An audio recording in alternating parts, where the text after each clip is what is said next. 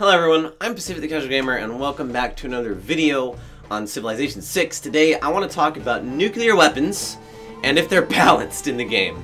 So nuclear weapons, you unlock them actually pretty early in the game. You can unlock them through the modern era, but the game lasts a bit longer than normal, so you get nukes kind of early, almost like early late game. Yeah.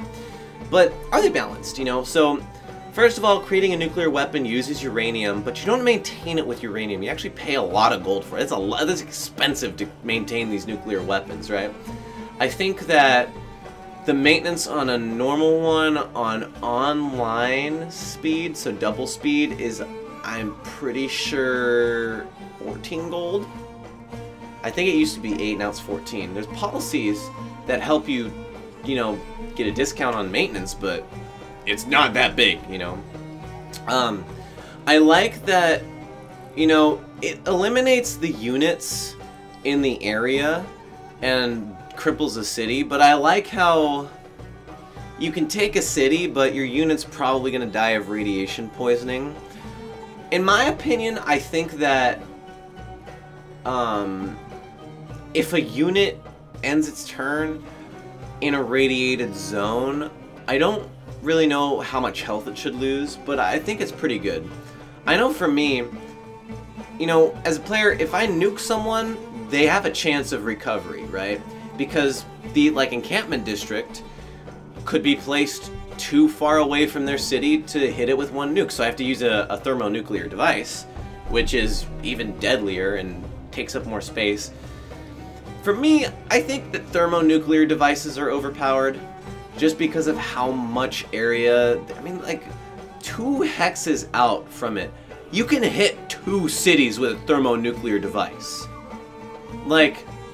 Bruh, that's a lot.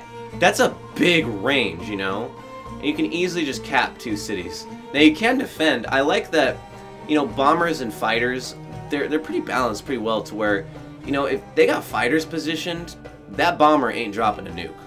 If they got fighter planes positioned to get rid of your bombers, ain't no way you're dropping a nuke. I don't know how the missile silo works, I barely use it, I use bombers. But I think that overall, if the AI used more nukes, I think that nukes would be balanced. The AI refuses to use nukes, and I think that makes nukes a little bit overpowered. Now, in Gathering Storm, I actually haven't used nuclear weapons because they emit CO2, and I'm scared of, they're a lot more global effect now, because it's not like, oh, he just went to war with this player and nuked him. It's like, no, you nuked him, and now we're losing tiles faster. Thanks a lot, idiot, So I think nuclear weapons are, I think when it comes to the AI, they're a little more like, you're dumb.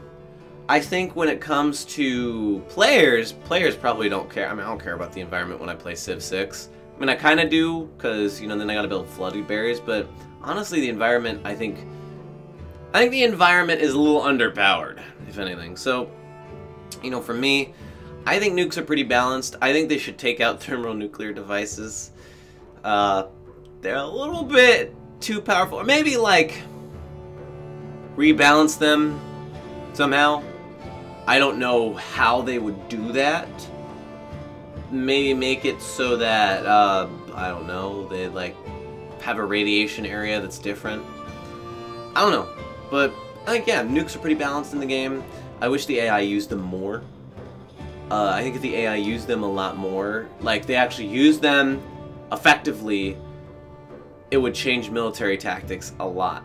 So, let me know what you think about it in the comments below, guys. Do you use nukes in Civ 6? I found myself not using nukes too much, but every once in a while I do. I'm Pacific the Casual Gamer. I suck just as bad as you do at video games, and I will see you in the next episode, stream, vlog, or Instagram post of whatever I decide to make.